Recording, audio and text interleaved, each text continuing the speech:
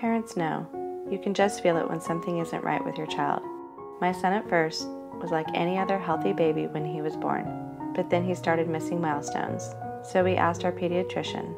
The doctor had determined that my son has a creatine deficiency. Creatine deficiency syndromes, or CDS, are probably some of the most underdiagnosed metabolic disorders in the world. There are families out there who are desperate to just learn about creatine deficiencies, and that knowledge can lead them to answers and a real diagnosis. I know, because we were once one of those families. Creatine deficiencies affect thousands of children each year. Those with a creatine deficiency battle daily with multiple seizures, muscle and movement disorders, and limited, if any, speech. With common misdiagnoses like cerebral palsy, autism, and overall developmental delays, they are being held back from identifying their actual disorder and a proper treatment.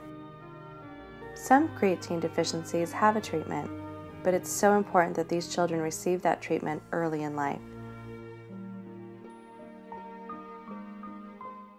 Without a proper diagnosis as children, there are irreversible effects requiring lifetime care, and with some deficiencies, they will become confined to a wheelchair.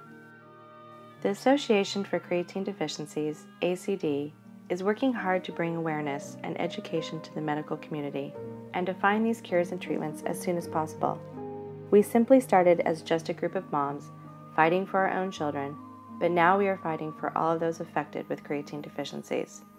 However, we need the help from everyday people like you to reach the suspected hundreds and thousands of people from around the world that remain undiagnosed.